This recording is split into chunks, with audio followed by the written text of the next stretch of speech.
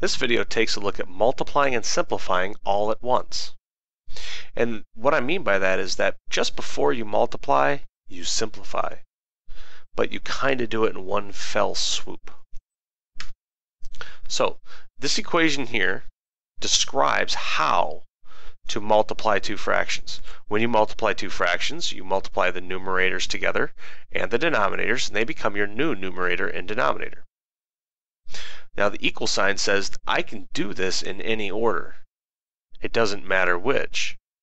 It just says I have to go through this process at some point. So if we kind of use that to our advantage,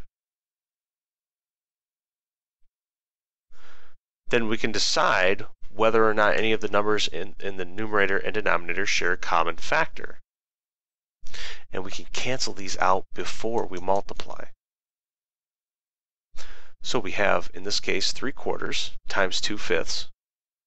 And all we have to do is we have to have numbers in the top and the bottom, not side to side, top and bottom, that share a common factor. Well, 3 is prime and 5 is prime, so they don't share a common factor. 3 and 4 don't share a common factor. But 2 and 4 do.